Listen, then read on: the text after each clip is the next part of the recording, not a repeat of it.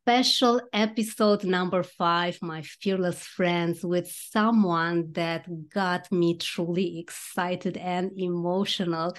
An amazing person inside out, Robert Mack, who is the reason why I met my spiritual mentor, Glenn Marsden. And it is so funny that Robert doesn't really know the story, doesn't know the behind the scenes. So what happened last year? Of course, looking for answers, wanting to find a way to stop this pain that I was feeling because of the ego. And I had no idea it was the ego back then. Luckily, I was checking my stories on Instagram, and somehow, I don't know how, but I think it was something divine that Robert was one of the persons that checked one of my stories. His profile immediately drew my attention, and as I saw that he is a happiness coach, among other amazing achievements, I said, okay, now this is something that I'm interested in. I want to be happy. Who doesn't, right? So I began following him. And about a month later, I saw this guy, I saw Glenn talking to Robert. He was interviewing Robert on the Imperfectly Perfect campaign podcast. And something felt okay.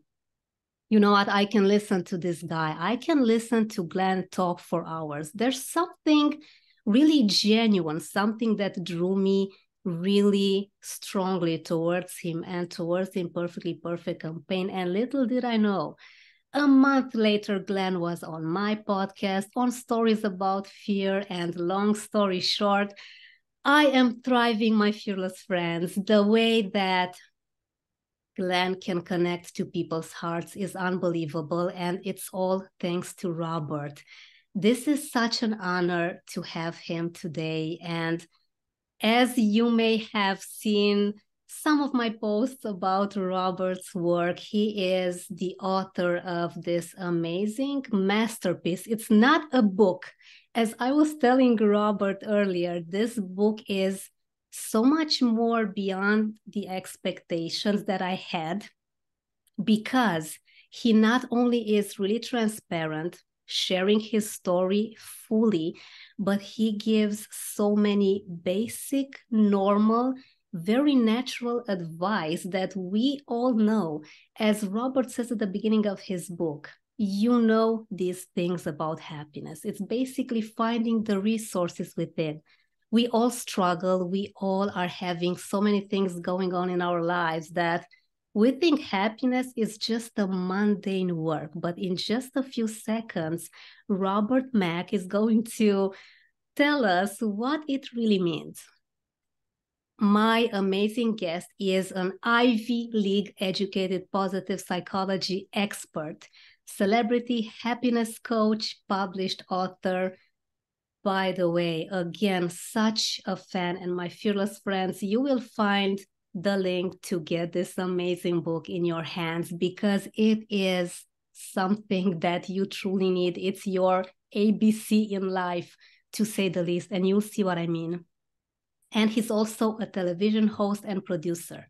His work has been endorsed by Oprah, Vanessa Williams, Lisa Nichols, and many others. In addition to serving as celebrity love coach for Famously Single on the E! Network for 2 seasons, Robert also worked as consulting producer and on-camera expert for Mind Your Business on the OWN Network, and executive producer and host of Good Morning La La Land on Apple TV and Hulu. Oh my God, so many amazing achievements. Robert, welcome. It is an amazing privilege to have you here on Stories About Fear with us today. Thanks so much for having me. That was the most loving, generous, and kind introduction ever. I feel like I owe you some money back. I gotta pay you just to be my publicist. That was beautiful, and I feel humbled and grateful to be here. You are the kindest. And I am just really curious, Robert, to know a part of your story. What do you want to share with our audience? Because I've read it in the book, and I think it's spectacular in terms of you being so honest. I love the honesty and the transparency. What do you want to share from your story with our audience so that they know how amazing you grew up? Yeah, so many things. The first thing is that I wasn't always happy. I remember being depressed and suicidal at 6 or 7 years of age. My first memories were of stress and anxiety and of self-loathing and self-judgment. And I always thought I'd grow out of it. I thought I'd excel in school, hopefully. I'd excel in sports, hopefully. And as a result of that, I'd feel better. I'd become happier. But it didn't happen. I just continued to feel worse despite doing better in life. I was salutatorian in my high school class. I played baseball and football and basketball and cross country, and I excelled in lots of that. I went on to a great college and eventually got a great consulting job. But despite my life getting better on the outside, I felt worse and worse for it on the inside. And it got so bad that I decided I was going to do something about it. So I went online and I began to research the means and methods to kill myself. And I decided I was going to slash my wrist. And I remember going to the kitchen, getting a kitchen knife and digging the knife into my wrist. And I still have the suicide test marks on my wrist to this day. But as I did that, as I dug this knife into my wrist, the most unexpected thing happened without anything in my external circumstances or conditions changing. I mean, I had a good life, and that was part of the frustration is I had a good job. I hated the job, but I liked the people. I made good money. I had a girlfriend at the time. I was healthy. My family was very loving. Despite all of that, I felt terrible on the inside. And when I dug this knife in, for seemingly no good reason, I felt peace and love and joy, the kind of which I had never felt before. And that was so unpredictable and so inexplicable at the time that I decided I was going to postpone the suicide for like 5 or 10 minutes. And at the time, that was a very tall order. I didn't think I could even last that long. But in that 5 or 10 minutes, I began to do a different kind of research. I looked up happiness and I looked up what depression was. And that 5 or 10 minutes stretched into a few hours and then a few days. And now it's been several decades. And it wasn't a linear path. I didn't just get happier and happier every day. Some days it was 2 steps forward and 2,000 steps backwards. But slowly but surely, I got there. I got to where I am today. And so I guess I want to share that most importantly to let people know that I don't write about happiness or anything else that I write about just because I like hearing myself talk or seeing words that I have thought on paper. I share it because I genuinely care about people and I know what it's like to suffer. And I love the idea of everybody suffering a lot less. Wow. I appreciate you sharing this story, and I literally got goosebumps. And I'm truly interested to know, Robert, why do you think that people are in pain? What do you think that the main reason is? Overthinking, unconstructive thinking, unproductive thinking. The brain is a phenomenal problem-solving instrument. In fact, that's its job, to find and solve problems. But it's just as good at, if not even better at, creating problems. It's a phenomenal troublemaker. And that troublemaking ability starts at a very young age. And most of the very well-intentioned adults that raise us don't ever teach us, because they don't know themselves, that there's a way out of the pain and suffering, the psychological and emotional pain and suffering particularly. And that way out isn't through more thinking, at least not at first. And if it is through more thinking, it's through constructive thinking, better thinking, productive thinking.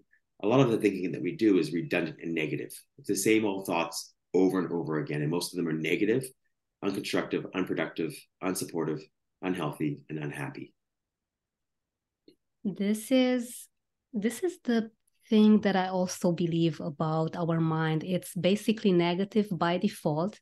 And I'm fascinated about our mind, about how it works. So I began specializing as a fear specialist a few years ago, just wanting to see what's really happening in our mind. Why is it that we just look at the empty part of the glass, right? When we have, as you said, you had so many achievements. but yet you felt like you were dying on the inside. You What nailed something are, there. please Yeah. go. The brain, to go further and deeper based on the really eloquent statement you just made, the brain is designed for survival, not primarily, and certainly not exclusively, happiness. That being said, if you survive, it's a lot easier to be happier in this physical body, at least, right? And so, for that reason, when a problem is solved, it doesn't make a whole lot of sense from a survival perspective to continue to focus on the problem that's been solved. Instead, this survival focused brain focuses on the next problem that it needs to solve to keep you alive. And so it's doing a phenomenally, great job at that, of keeping you alive by getting you to focus on the problems. The only issue with that, or one of the issues with that, is that it's sort of like operating a computer system or your iPhone based on outdated software, and so we're sort of like, using this sort of like primitive mind often to live our lives. And that primitive mind is based in fear, and it's based in anxiety, and it's focused on negativity. There, of course, is a negativity bias built into the brain. Lots of biases built into the brain for that purpose of keeping us alive. And that doesn't serve our happiness very well. And so we want to just do a little upgrade. We want to make sure that we're sort of bringing to bear other ways and means and methods of living our lives, ones that can lead to just as successful, if not even more successful lives, but also happier lives. I love that. I so much love that. And I'm so grateful that you shared that, because my next question to you is, how long does it take to build the happiness muscle? And I have a feeling that our fearless friends watching us and listening to us know that it's obviously not an overnight achievement. Let's be honest, these things take time. However, our mind thinks that, okay, I'm not happy now, I will never be unless I have X, Y, Z, the car, the house, and so on. What would you say that the average amount of time for someone is to build the happiness muscle, like you so amazingly mentioned in your book? So, phenomenal question. If you're consistent, and by consistent, I mean every day, and you follow through on your happiness practices, and we'll talk about those a little later, it can take as little as 22 to 66 days. We know that's how long it takes to rewire the brain in ways that makes happiness and peace and love and self-love easier, almost automatic. That being said, it does require vigilance your entire life. Your entire life. I've been at this work of happiness and sharing and teaching happiness to people for over 20 years, and I still need to be vigilant. And that doesn't mean that it's painful. It doesn't mean that it feels like work. In fact, I would encourage people to try to make it fun and keep it enjoyable. And the more fun it is, and the more fun you can have with it, and the more enjoyable it is, the more consistent you'll be, and the more persistent you'll be. And as a result of that consistency and persistency, you'll find that you'll keep it up and you'll succeed in becoming happier and happier all the time. It won't be something you dread. And for that reason, you'll look forward to it, and you'll do it a lot, and you'll do it well. So I would say as little as 22 to 66 days if you practice every day and you really mean it.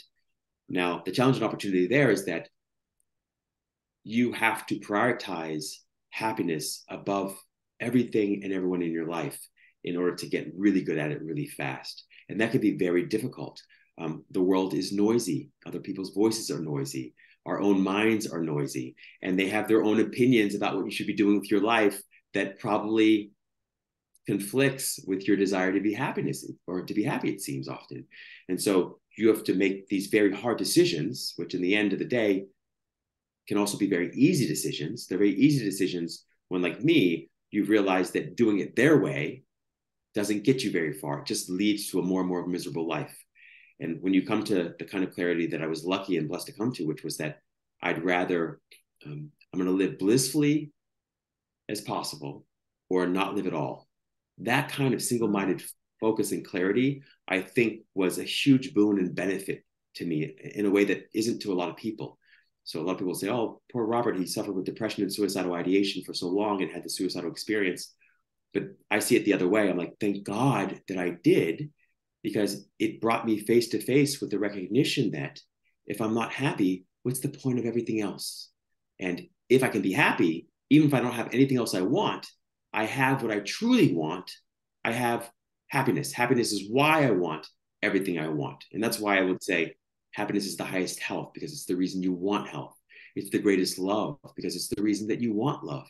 It's the highest wisdom because it's what all wisdom strives for and strives after, right? It's the greatest wealth. It's the greatest success because it's what all wealth and all success ultimately aims at or for. It is the meaning and purpose in life, the whole end and aim of human existence, because that feeling that we call happiness, that we might also call fulfillment or contentment or peaceful aliveness or just peace, is the reason we want everything and anything we want. It's a feeling we're ultimately after. And when you have the feeling, everything else is just icing on the cake. My mind is spinning now in the most amazing way. I am just so thankful that you are mentioning these things. Like, I'm absorbing it all. It just gives so much amazing food for thought for me. And I'm sure that everyone watching us and listening to us are going to appreciate this so much. Wow. Like, wow. I never thought of it like this. I appreciate it. And you know what? The thing that comes to my mind right now is that I just need to continue to put myself first, like 100% all the time. How does that sound to you in I love it. regards to happiness? I love it so much. And a lot of people will have a knee jerk reaction against that. Something I discovered and learned the hard way is that it takes an authentically selfish person to be authentically selfless. Many people have said that. I was a big Michael Jordan fan as a kid. I remember reading a quote by him that was very similar to that. What does that mean? That means in the beginning, you need to be selfish enough to fill up your own tank. When your tank is full, you have something to pour into other people.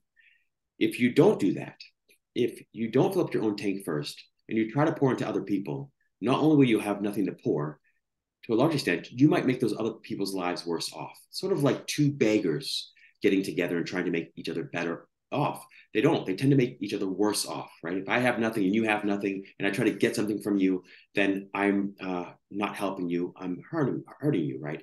And so the idea is that if you can be selfish enough to prioritize happiness above all else, you'll fill up your tank and you'll finally have something to share. And not only will you have something to share, you'll share it without an expectation of reciprocity, without any strings attached. You're not sharing or giving to get something. You're not extending love to extract love from the other person. You're extending it, you're sharing it, you're giving whatever you're sharing and giving out of the overflow without an expectation of reward, without any quid pro quo, and without desire to get. And that is what I would call true giving. That's authentic giving. That's true selflessness or unselfishness, which is very rare in the world. Most of us don't give for the joy of giving. We give to get. Wow. Do you think that there is any type of love that's unconditional, since you mentioned this?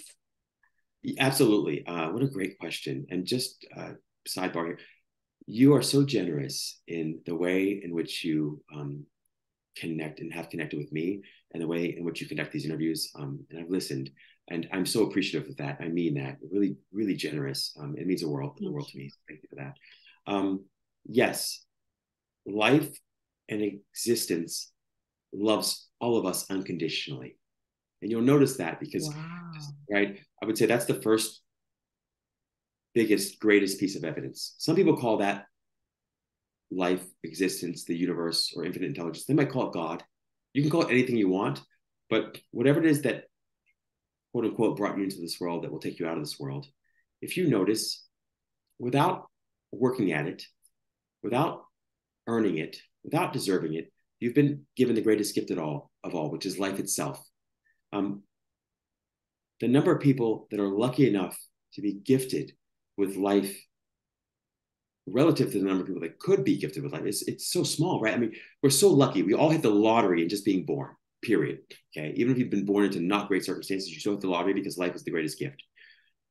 More than that, you'll notice that the things that matter most, the air that you breathe, hopefully and ideally, for lots of folks, but not for others, clean water, things like this. If you look around your life and you look at how many countless things and people and elements and aspects there are to appreciate, it seems endless.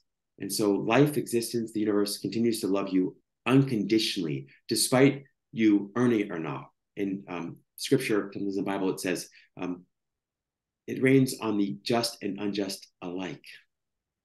So, right, the sun shines on the just and the unjust alike. And so all of that for me is the first proof. The second proof is that I have felt unconditional love from people in my life. Sometimes it's been complete strangers. Sometimes it's been people close to me. But without question, even if you've experienced unconditional love for one moment or one micro moment, that's all the evidence you know that you need to know that it exists. Wow. Thank you so much for sharing this. What an amazing reminder. Gosh, Robert, I have forgotten about that, to be honest. You know, looking at my life right now, you're just now making me analyze my existence with these amazing thoughts. Since just, you know, as I told you earlier, so many things happening with kindergarten, the challenge of my life. This is the challenge of my existence. When we are all adjusted with kindergarten, I can say, like, look at me, I'm just like this amazing winner in all ways. But I'm thinking, like, yes, you are so right. How could I have not thought about that, which is, again, so obvious? It's right in front of us. It's divinity just granting us with this beautiful gift of life. And you shared it so amazingly. And I so appreciate this, Robert. This is just such heart sharing that my fearless friends, did you expect that this is going to be so outstanding? Now you know why I have been raving about Robert, because he is just so honest and so down to earth. And this means that you are grounded in everything, in love, in this beautiful planet that we are just so lucky. We're just so lucky, Robert, to say home, to call home. And I wanted to ask you, what are these happiness principles, these 8 amazing things that we should focus on? Absolutely. And I can actually probably sum it up in 4. Okay, so I'll sum all 8 up in 4. Yeah. And the first is just happy activities. Okay, so there are activities that we all love doing for their own sake, that are intrinsically rewarding, intrinsically motivating. We want to identify those activities and try to schedule more and more of them into our lives. Very simple, very simple. But most of us forget to do that. And we think we don't deserve to do that, that we should suffer, or that we should be in pain, and that somehow we're earning points that way. But that's not my experience. And that's not my philosophy at all. To get there, sometimes we have to identify what we call our happiness deserts. So as opposed to the happiness islands, which are activities you love, you identify your happiness deserts. Those are activities that you don't love for their own sake, that stress you out or make you anxious or demotivate you or make you feel not so happy to be alive. You want to identify those and then try to get as many of them off your plate as possible. You can do that through one of 7 ways. The first is, the first 2, reduce or eliminate. So if you can stop doing it or do less of it, please do it. If you can outsource or delegate, pay someone else to do it, ask someone else to do it. Automate or regulate. Automate in the same way you do bill pay. Click a button once and then every month it comes out of your account. Or regulate, which just means less frequently. And innovate is the 7th one. And innovate just means let's try to be and think through the laziest but smartest way to get done this thing I need to get done, right? So we call that lazy intelligence. That's the first step. Now, as you continue down this path, you discover that even when you're doing the happiest things and you've eliminated or reduced, outsourced, automated, regulated, innovated on the things you don't love doing, you still might find yourself not feeling so content or happy inside. And so you graduate from this idea that happiness is about activity, and you come to realize it's also about people. And so you want to perform the same practice with people. You identify the people that are your happiness islands, essentially, people that make you feel supported and loved, and they inspire you to be happy, make it easy to be happy. You want to spend more time with those people, and you want to identify the people that are maybe falling in your happiness deserts. Those are people that you don't feel so supported by, that drain you, that make you not feel so happy to be alive. And you want to spend as little time with them as humanly possible. Sometimes they are family members, and so you still feel like you have to spend time with them. But then make your interactions more frequent, but shorter and sweeter. You get in, you get out. Okay. At some point, however, you graduate even beyond this and you say, I'm spending lots of time doing things I love with people that I love and who love me, but I still don't feel happy or content. So you graduate to the third out of the fourth step, and that is happy thoughts. We'll call them happy thoughts. But the idea is to tell yourself and to talk to others in ways that expresses the truthful, better feeling story or way of talking about or thinking about that theme, subject, or person. So in other words, you might be broke and have no money and say $0. You could say and tell the story that you're broke and things are going horribly, which I would assume feels true. It's just as true to say, I'm really looking forward to making a whole lot more money, and or there's only up from here. There's only up from here. But the first story was truthful, but worse feeling. The second story is just as truthful, if not more truthful, and better feeling. You're wanting to practice vetting thoughts and conversations, not based solely on whether or not they're true, but also based on whether or not they're better feeling. Does thinking this and talking about this support me in feeling what I want to feel, achieving what I want to achieve, and being who I want to be?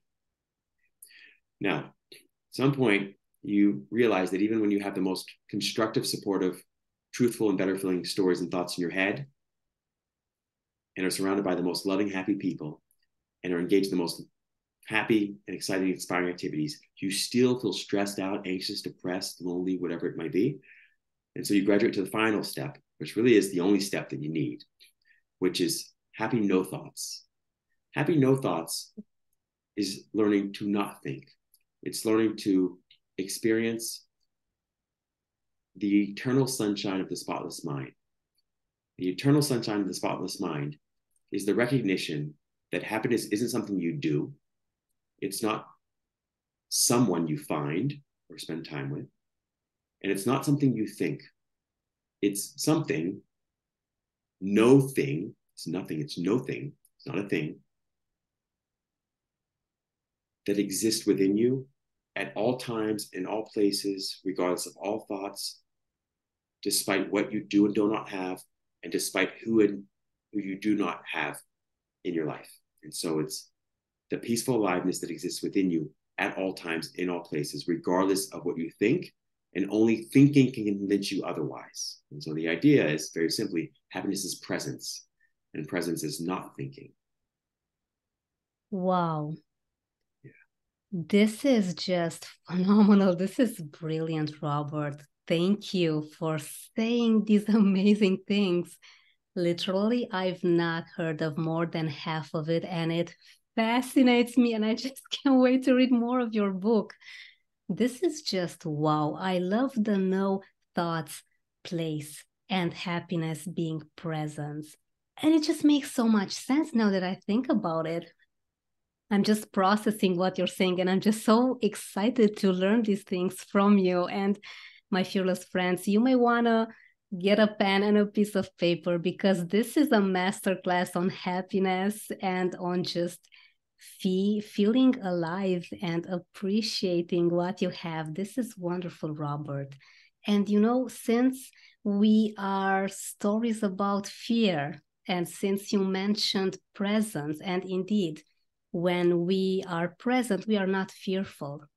What does fear mean to you? Fear is the opposite of love.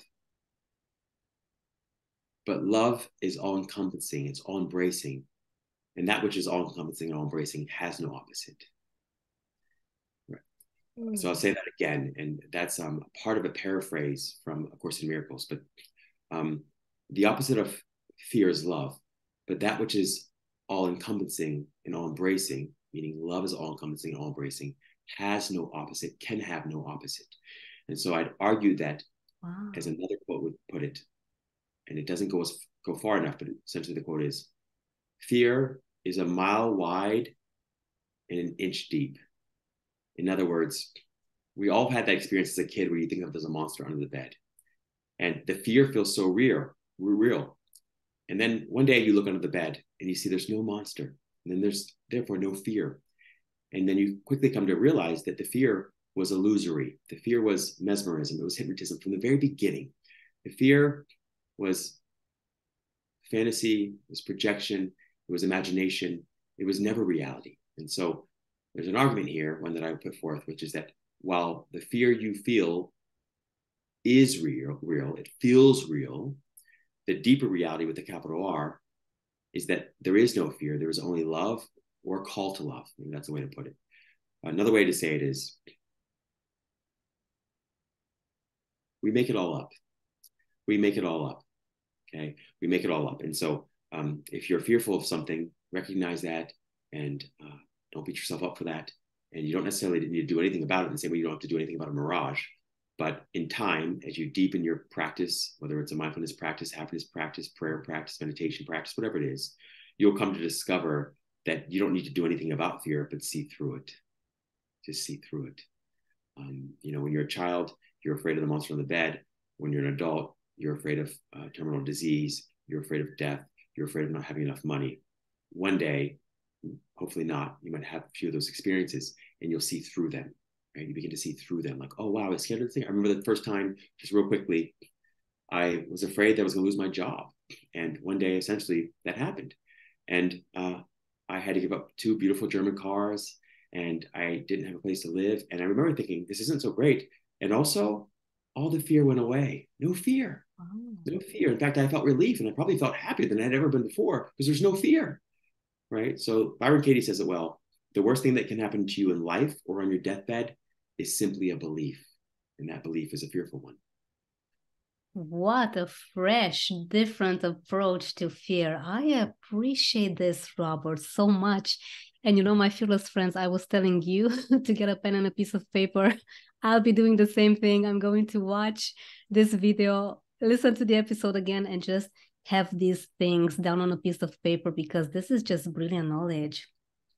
I've never heard this before, Robert, and it excites me so much. I'm such a huge content consumer. I'm just really curious.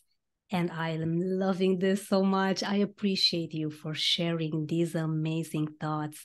And now the cherry on top, my fearless friends, you know that the Imperfectly Perfect campaign book series, volume number 1, is out now to pre-order. It has changed my life. The Imperfectly Perfect campaign is the best thing that has ever in my life happened to me because I may not be here in this very moment if it were not for Robert having me to meet Glenn through that amazing Instagram post. It's funny how life works. And Robert is now one of the amazing supporters, giving us the chance to have his forward in this amazing volume number 1. I wanted to ask you, Robert, what does being imperfectly perfect mean to you? It means to be unconditionally self-loving and unconditionally loving. It means to see through and not judge by exterior or outer appearances, and to see through to the reality, which is perfection behind the apparent imperfection on the surface. And so it's to love yourself, the Christ mind, the Buddha mind, whatever it is that we'll call the essence of who and what you are. We'll call it life itself. Whatever hangs the earth on nothing, rotates it on its axis, revolves around the super hot star that we call sun at just the right distance to not burn us up or freeze us. Whatever that intelligence is, because it's infinite, is also within us. And so imperfectly perfect means to me to recognize the loving, happy, peaceful essence of every single living entity and creature on the planet. Beautifully said. And it basically reminded me now, as I was listening to you just now, that we need to start removing the labels for everything and anything, because as you said about fear, we make it up. We just make up so many things. Our minds are the best Hollywood movie script, scenario, directors, any way you want to call it, because it's one thought, one fear that may lead to so many other things. Like you said, you were afraid of losing your job, and it happened. Your mind gave you what you were focusing on. How do you think that we can remove the labels and get to that point of no thought place? This question was kind of bugging me for the last 5 minutes, since it really sounds brilliant and so so relieving. Yeah. And it's easier than we make it out to be. When folks first hear this, I know when I first heard it, it sounded impossible. Uh, every night for 6 or 7 or 8 hours, you fall asleep. And in your deep slumber, you forget the world, you forget other people, you forget yourself, you forget all your fears and desires, and you enter into something most of us would call bliss, peace. It's sublime. That's how easy it is. It's entering into a sleep-like state, but with alertness, with awareness. And we do it all day long. When you're in flow state, same state, really. When you're in flow state, you're so deeply engaged and absorbed in an activity that you have no interest, time, or energy in evaluating how you're doing it all. You're just focused on what you're doing. You're enjoying it so deeply. That flow state, just like sleep, is essentially what we all crave and desire in every experience, in love, in intimacy. We eat great food, when we go for a walk, when we talk about happiness, when we go to church, we're wanting that flow state experience. And so the idea is just practice. And a simple practice is just this. Every day, remind yourself, as often as you can remember, that you might have 100 years left in this beautiful human flesh costume, hopefully, or you might have a day or an hour or 5 minutes or less. And it's not to be morbid, it's just to be honest. We want to be as sincere about that as possible. And so we want to remember that this one breath we're taking right now is the most important breath we could ever take, because it's the only breath we have. We don't have access to a future breath. We don't have access to any past breaths. Same thing goes for the moment. This moment is the most important moment because it's the only moment of our life. Our entire life is captured, it's encapsulated by this one moment. And so the idea is to treat it as such. So you let all your thoughts go. You breathe in through your nose, through the stomach. You let the stomach expand on the inhale and contract on the exhale. And as you breathe back out of the mouth, your entire goal and intention is simply to enjoy that breath as deeply as humanly possible. You're not trying to get good at it. You're not trying to be spiritual. You're not trying to be ethical. You're not trying to achieve no mind. You're not trying to achieve nirvana. None of that. For one moment in your life, you're trying to deeply, truly, and consciously enjoy that moment, enjoy that breath, and juice it for as much happiness as you could possibly get out of it. You want to be a total hedonist. And so the idea is if you can do this as often as you can throughout the day, while letting your thoughts go, in about 22 to 66 days, you'll rewire your brain to begin doing it automatically, effortlessly, spontaneously. Wow, I'm kind of, my word for the day is wow. I really am blown away, Robert. This is truly an honor to listen to you. It's like I'm in this amazing workshop on happiness, on life. This is such a privilege. I'm so grateful, Robert. Thank you for sharing all your amazing wisdom. And my fearless friends, again, you need to check Robert's book, Happiness from the Inside Out. I swear to God, you will have a difficult time stop reading it, because I have it on my phone. It's like I'm spending more time on my phone now, but it's the best time. It's time well spent. Of course, I encourage you to get the paperback. That's the best feeling in the world. Have a look at Robert's amazing work. Have a look at Robert's book. And Robert, I could listen to you for hours, for days.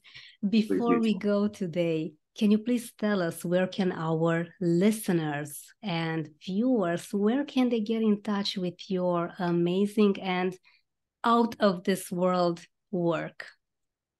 So first, I want to thank you for being so kind and compassionate and encouraging and generous with me, and also so wise and insightful. It's just obvious and evident and clear how much time and work you've dedicated um, to deepening and integrating the wisdom that you have and sharing it with the rest of us. So thank you for that. It means the world to me. I appreciate that. Thank you.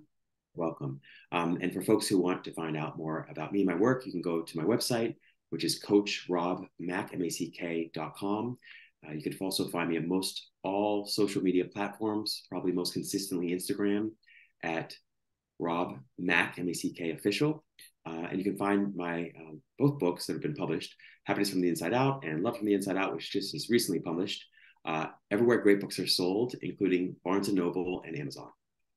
This is wonderful, Robert. Thank you for such an amazing conversation. I truly hope to have an in-person conversation with you in the following period, because this has been elevating for me.